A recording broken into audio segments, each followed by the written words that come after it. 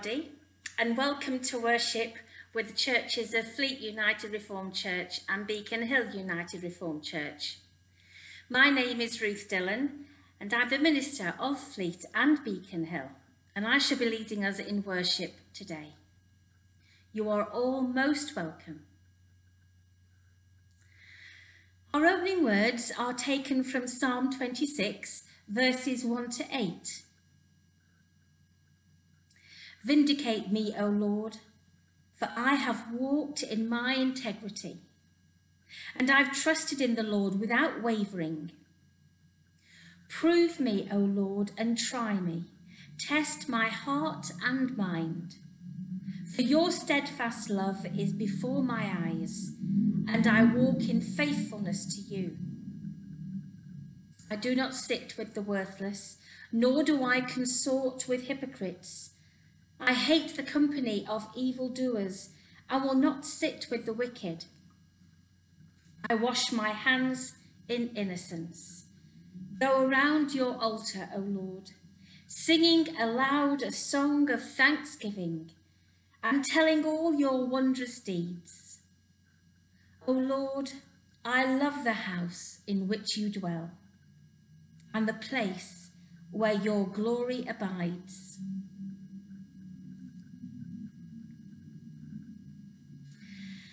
The theme for today's service is Take Up Your Cross. And it's where we're invited by Jesus to share in his story, which is as tough as it is good. However, let us pause and put aside the distractions of this moment and of this day. To be still before our God.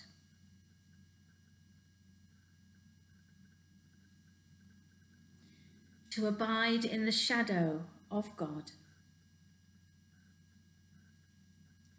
To be with the God in whom we trust.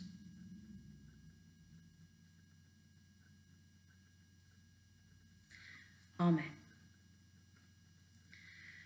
We're going to be hearing our introit this morning from Nessie Black, who's the organist at Fleet United Reformed Church.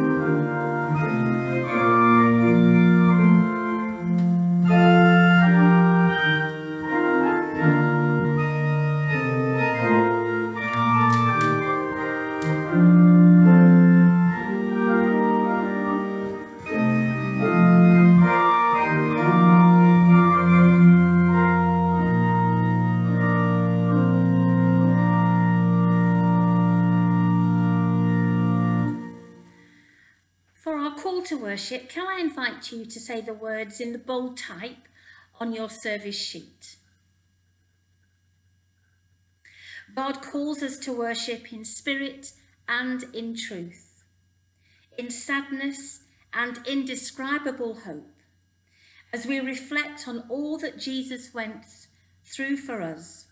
Praise God, who goes beyond all expectations. You do not ask us to go anywhere you haven't been. You call us to take up our cross, and we come to you with fear and trembling, but knowing that ultimately your way is the best. Be with us, Lord, and help us to understand. Amen. Now we come to our prayers of adoration and confession, and also the Lord's Prayer.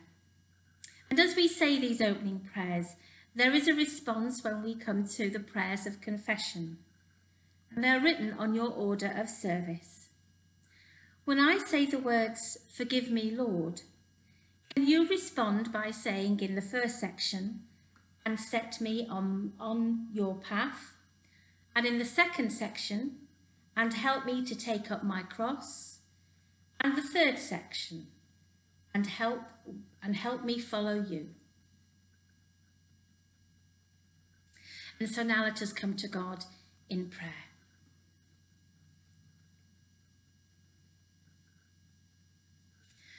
Lord God, you invite us to come in and share your story. We stand amazed in your presence, Lord. We wait on you, lost in wonder, that the Son of Man is going to come in his Father's glory with his angels. And you want us too. We adore you, Lord above all.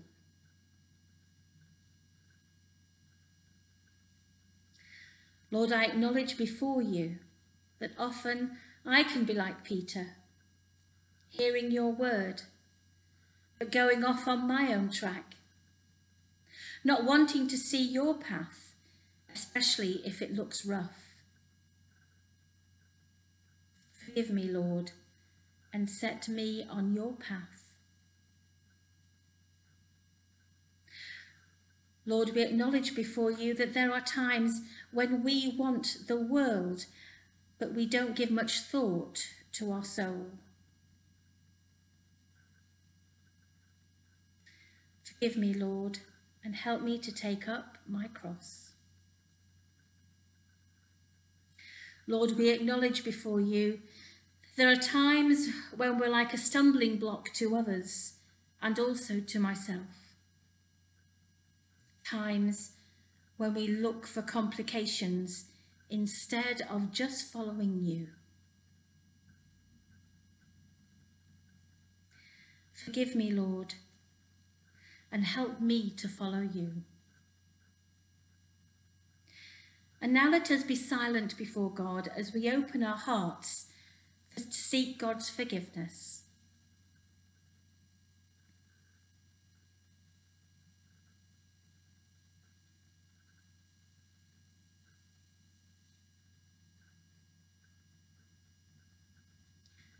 God, in whom we live and move and have our being, your tenderness and mercy surrounding us and making us whole again, restored, forgiven, and free.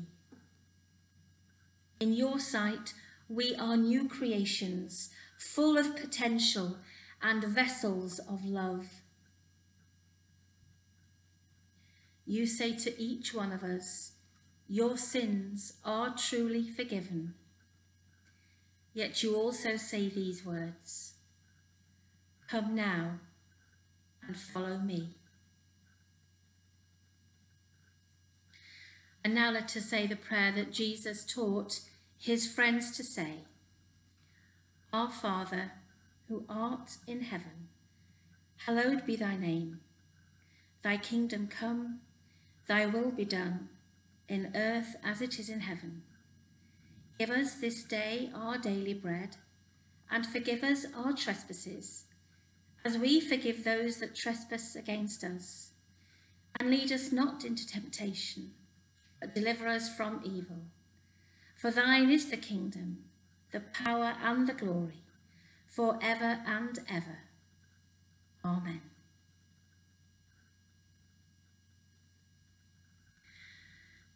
And now we're going to be hearing the two lectionary readings this morning, one taken from Jeremiah and the other from the Gospel of Matthew.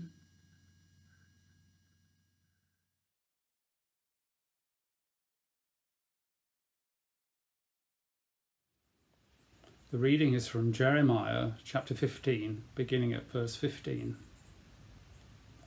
You understand, O Lord. Remember me and care for me. Avenge me on my persecutors. You are long-suffering. Do not take me away. Think of how I suffer reproach for your sake.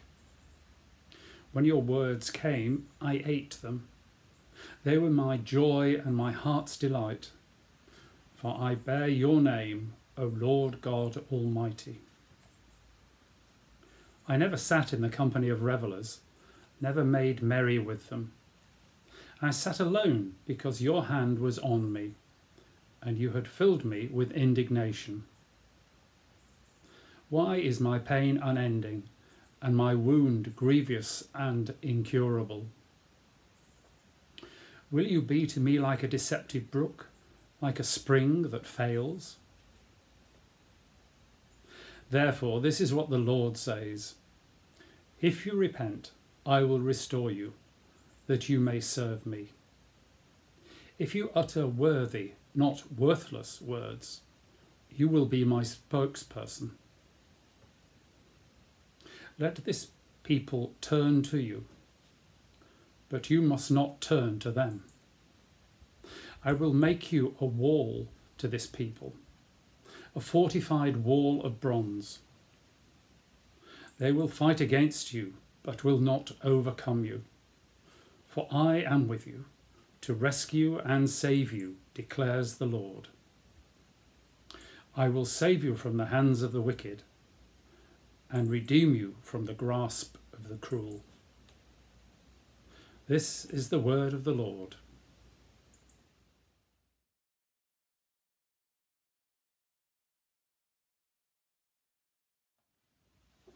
Matthew chapter 16, verses 21 to 28.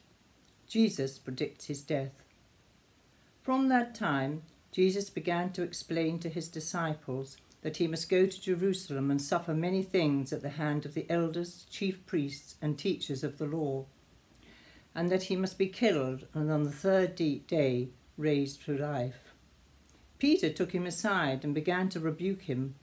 "Never, Lord," he said, "shall this happen to you." Jesus turned to Peter and said, "Get behind me, Satan. You are a stumbling block to me. You do not have in mind the things of God, but the things of men."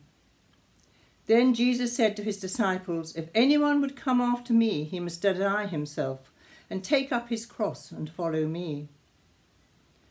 For whoever wants to save his life will lose it, but whoever loses his life for me will find it. What good will it be for a man if he gains the whole world, yet forfeits his soul? Or what can a man give in exchange for his soul? For the Son of Man is going to come in his Father's glory with his angels, and then he will reward each person according to what he has done. I tell you the truth, some who are standing here will not taste death before they see the Son of Man coming in his kingdom." This is the word of the Lord. Let us pray. May the words of my mouth and the meditations of all our hearts be acceptable to you, O Lord, for you are our strength and our comforter. Amen. Hearing the stories of Jesus can be so encouraging. Which is your favourite, I wonder? Is it the infancy narratives that we hear at Christmas? Is it the Easter resurrection account? Or the many stories of Jesus where he's talking to ordinary people? Stories hook us and immerse us into that context. as in the miraculous healing accounts, and the change of heart in Zacchaeus as he climbs down the tree. It's as if we become part of the scene. However, in the Gospel of Matthew, we hear a very different story. Jesus is speaking directly to his disciples, and it does make uncomfortable reading. Events must have been going really well, and the disciples were doing all the right things, learning from Jesus' teachings, feeling confident, and witnessing to people in large crowds, and where Jesus used metaphors of vines and shepherds and food to represent the images of the kingdom of God. A few verses before the lectionary reading that we've just heard from Matthew, Peter has even declared Jesus as being the Messiah, Son of the living God, and Jesus praises him. However, 3 verses later, we read that Peter rebukes Jesus for talking about the great suffering that he must endure. Peter recognizes immediately that Jesus was not the warrior revolutionary king that he'd expected, but a Messiah who would suffer, and this was all too human for Peter. There are 2 areas of this passage that we need to take seriously. The first is suffering. It's the one area that we disciples must endure if we are to follow Jesus. Here Jesus is suggesting that his kingship is born of suffering, and its glory is seen in suffering on behalf of a world that needs a story more powerful than another conqueror on a white charger. It needs a story of one who liberates, of one who overcomes the odds through suffering, through the cross. And the second theme is hope. Hope finding the one true reward in life. It's not by clinging on to the things that matter to us, the insights that we have, or even the place that we've carved out in the world for ourselves. All these things can be lost. And Jesus says that it's only when we lose everything that we find what we long for. Therefore, this passage is really saying to us, as Jesus' disciples, be patient in your suffering. For in your patience, hope will spring eternal. In recent months, I've been humbled to witness the courage and strength of people who are experiencing difficulties in their lives.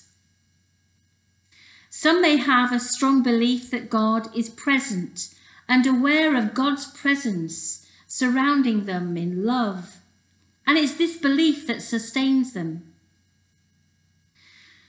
But others find it difficult to acknowledge and even articulate a God. It is natural that we and our family and friends protect ourselves from pain and suffering. And I'm sure many people watching and listening to this worship service have experienced both of these distresses. However, if we protect ourselves from pain, we make our own prisons as we begin to die emotionally and spiritually. In Matthew, Jesus speaks to the disciples about carrying their cross. Now, I'm sure that you can recall people who it seems to have had their fair share of trials and tribulations, and yes, we too may ask, God, why? However, sometimes individuals may want to encourage a person in an unhelpful manner. So be cautious when a friend who is trying to protect you says innocently, "Surely God doesn't want you to face this." No, God does not want us to face this, but like it or not, pain and suffering are part of our humanity. We can't duck away from it. What is interesting is that when, as followers of Jesus, we suffer, or we know people who are suffering, we turn to God in prayer. I've thought and reflected on prayer over the years, and it seems to me that there is a deep inside every person, that there is a requirement to commune with that source of life. Whether you have a faith or not, there is a presence that calls us into wholeness. It's something that nudges us into community and caring for others. And prayer is the offering of our life and love through the simple action of sharing our friendship and our acceptance. It's being present, sharing God's love with another human being. That is the gift of prayer. And hope, it seems to me, is the essence of our Christian faith. Hope that events will stabilise, relationships will improve. Hope that the injustice in the world will be addressed. Hope that the burden is not too heavy. Hope that in God strength can be found. Hope that God uses people to do his work on this earth. Hope that God will use each one of us. Hope that through our suffering, a deep sense of transformation will occur, and that cross stands witness to the transformative power of Jesus. And Jesus said, "If any want to become my followers, let them deny themselves and follow me." And the Spirit within us replies, "All of you be in ardent spirit, rejoice in hope, be patient in suffering, persevere in prayer. These things will bring glory to the kingdom of God." Amen. And now let us come to God in prayer. God, the source of life, who calls us to live fully. God, the source of life, calls us to love wastefully. God, the ground of being, calls us to have the courage to be ourselves. So when we love, live, and have the courage to be, we are expanding our humanity, and to the call that you have given us, enable us always to be aware of your presence. Amen. And now we're going to sing a very familiar hymn and a favourite hymn in both our congregations and indeed throughout the Christian world. Lord, for the years your love has kept and guided, urged and inspired us, cheered us on our way.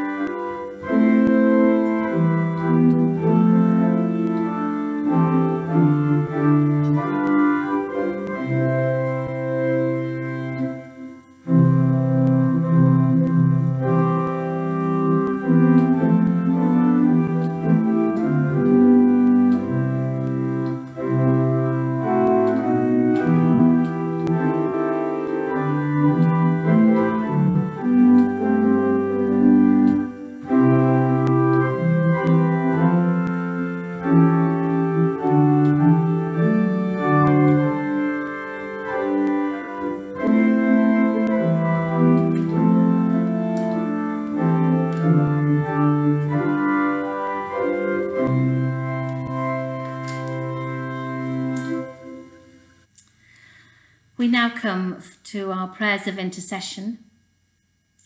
And there is a response to our prayers of intercession today. When I say, merciful God, can I invite you to respond by saying, hear our prayer.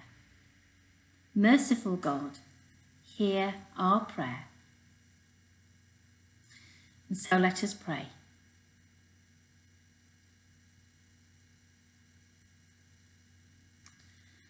Lord God, you reproached Peter because he had only human concerns. But Peter just wanted to protect the one he loved. We pray for people the world over who find themselves in difficult situations. We pray that they would all have someone to care for them and lift them before you.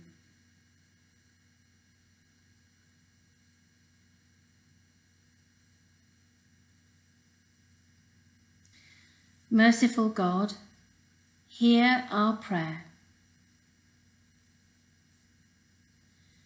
We pray for all who are persecuted for their faith, for all who are misunderstood, for asylum seekers who flee real danger in their homeland. We pray for those who work tirelessly to address wrongs.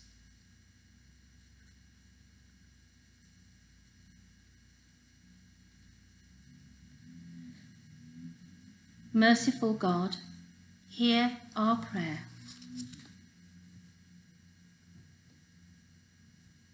We pray for people whose lives don't always work out right,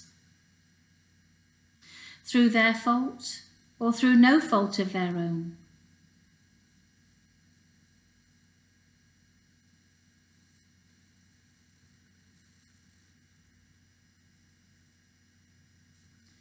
Merciful God, hear our prayer.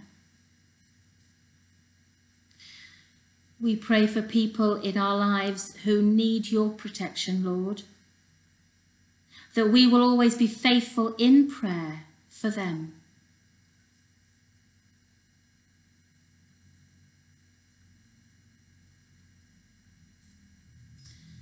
Merciful God, hear our prayer. In the silence, Lord, we pray for people and situations that we are aware and that they are needing your prayers and our prayers at this time.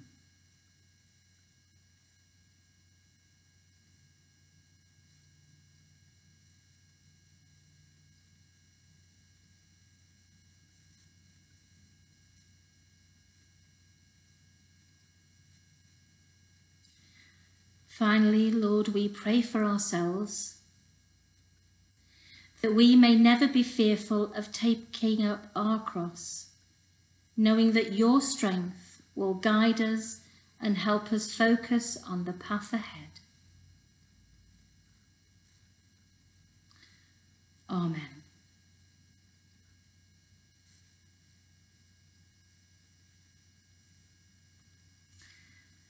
Well, as we come to the end of our worship service, it's been good to share worship with you this morning, and I look forward to sharing it again. And now let's have our closing prayer and blessing. Lord God, you knew what was going to happen to you. You didn't flinch or back away. You calmly told the disciples and us what to expect. As we leave now in our own homes, remind us constantly to look to you in the good and the tough times. Guide us as we go in your name. Amen. And may the blessing of God, that is truly beyond all human understanding, remain with you this day and each day. Amen.